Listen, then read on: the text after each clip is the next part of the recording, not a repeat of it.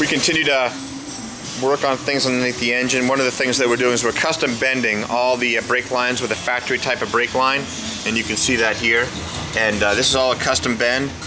Certain little turns left and right on it are important.